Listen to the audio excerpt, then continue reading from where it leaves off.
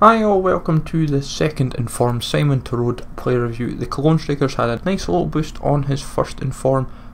Plus 4 pace, plus 4 shot, plus 3 passing, plus 4 dribbling, plus 3 defending and plus 4 physical, giving him 74 pace, 85 shot, 64 pass, 76 dribbling, 44 defending and 86 physical. He sets you back around 20k at the moment with a price range of 10 to 50 to 70,000 coins. And we rocked him up, of course, in the squad that we used for Brandt and Anderson Lopez. I know he's only on free chem, but I wasn't overly fussed. I would imagine still, regardless, you'd still expect a decent return off from him. Now, for me personally, I would say, for what I've played with him, like, his strength would probably be his big positive. But whenever we got him into like that final third, due to that lack of pace, he's kind of like a Muller-esque style of striker due to those stats, and that's why, whereas he has 4-star weak foot, 3-star skill moves, and 7 games, 1 goal, it says 1 assist, but it technically was 2 because we took a shot with him and it went straight to David Silva, so technically 2 assists.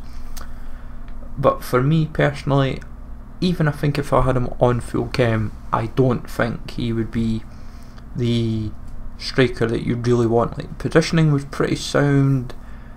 That's probably the only other positive I could find. I didn't really test his heading because I'm not a crosser, I've played to feet, and like, stamina wasn't an issue with him when I thought it might have been, but realistically he does feel like a poor man's Muller. That's the way I would look at it with him, and he just didn't click. Whereas with Muller I was able to bring the chances to him. I was expecting something similar with Terodde, and it just did not happen whatsoever, sadly.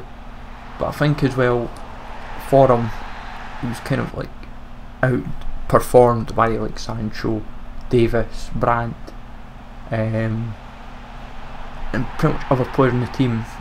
So for 20k I wouldn't go out and buy him. Like, as I said, he did create a few chances for player, which you can't fault. He's kind of, that's what almost Muller does in a sense as well, so he's kind of fits that Muller mould quite well. But for a return, it didn't happen for him, so I would say 6 out of 10 for is it worth it, and overall I'd maybe give him like a 5.